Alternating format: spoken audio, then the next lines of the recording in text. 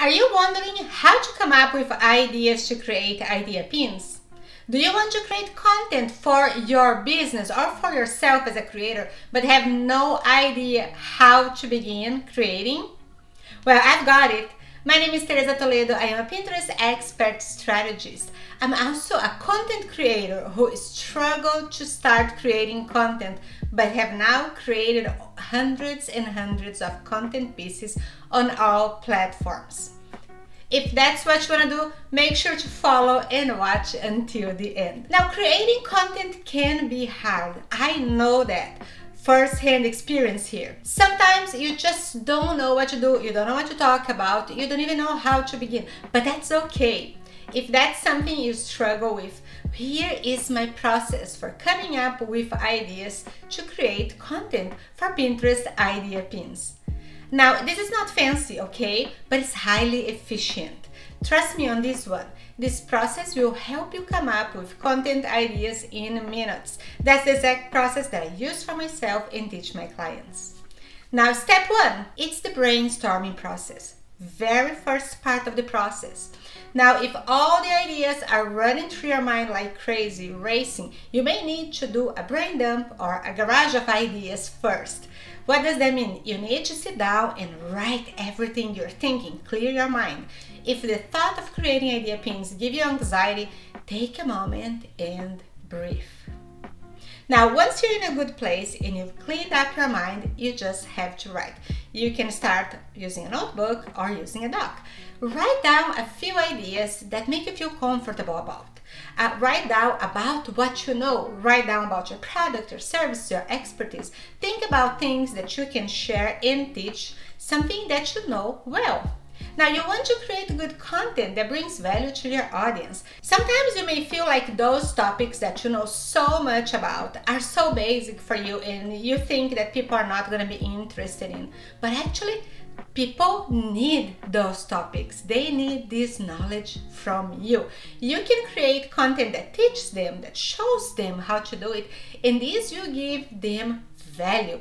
They need this value. They need your knowledge. So as you're working on coming up with ideas, you should aim to come up with 5 to 10 ideas. Just write them down. Ideas that work for one person may not work as well for another. That's okay. But some ideas will go over really well no matter what you do.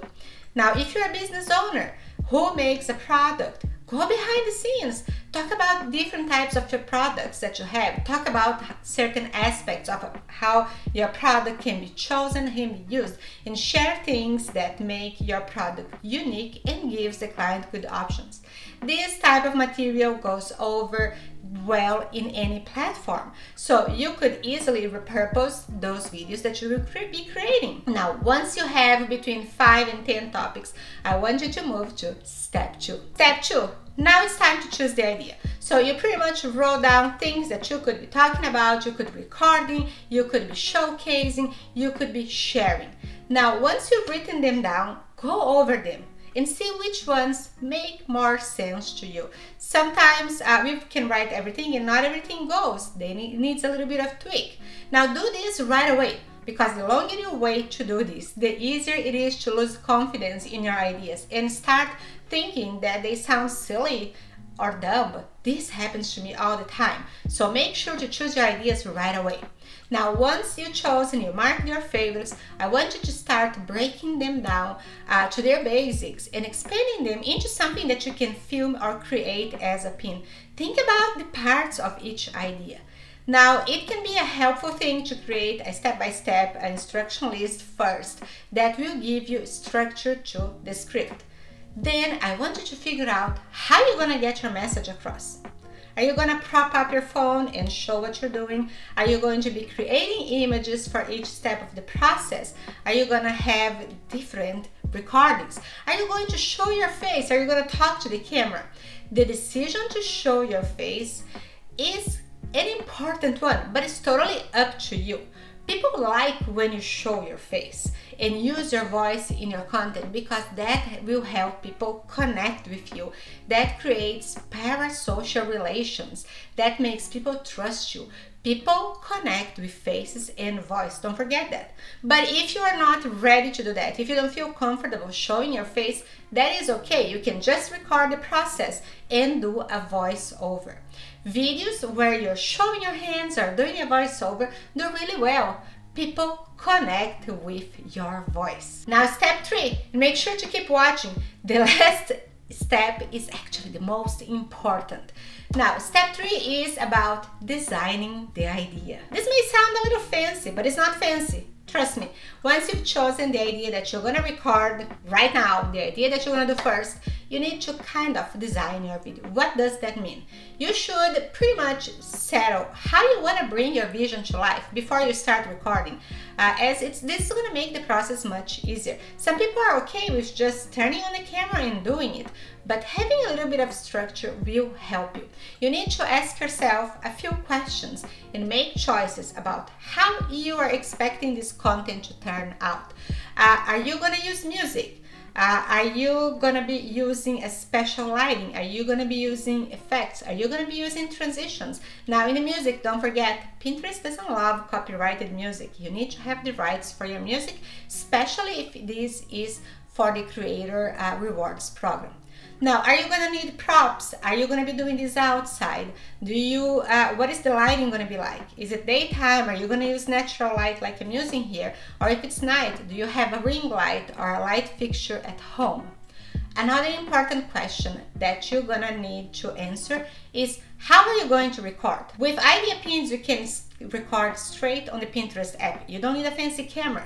You can also record your phone camera and then upload the videos to Pinterest or to an app or software such as Canva, where you can do some edits. Whatever you do, choose the recording method that works best for you, that makes you feel more comfortable, and don't overthink. Now step 4. Step 4 can feel boring. You know, I hate doing it, but it helps me a lot and it will help you too. It is creating the script. You don't have to write a perfect script, okay? But it helps to write down what you're gonna say to the camera. If you write a little script, you can avoid the verbal distractions, and you can feel more confident about just saying what you want. Even if you're gonna read it, that's okay. If you're talking straight to the camera, it can help you to have that script handy. But if you're recording with your hands, it is okay. You can pretty much do a voiceover later, but you still want to have a script so you can read it while doing the voiceover.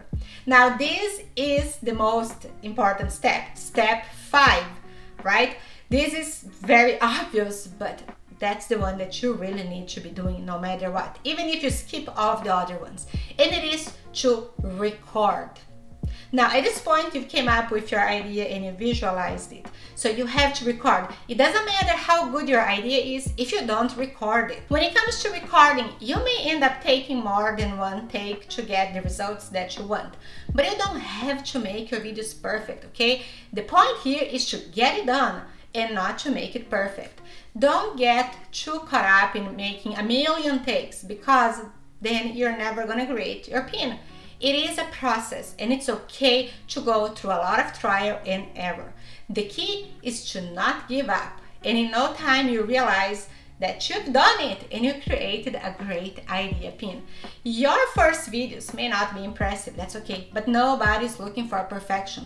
The more times you follow this process, the more times you do, the easier it gets. The key is to get your content out there, to record your ideas, and to share it to the world.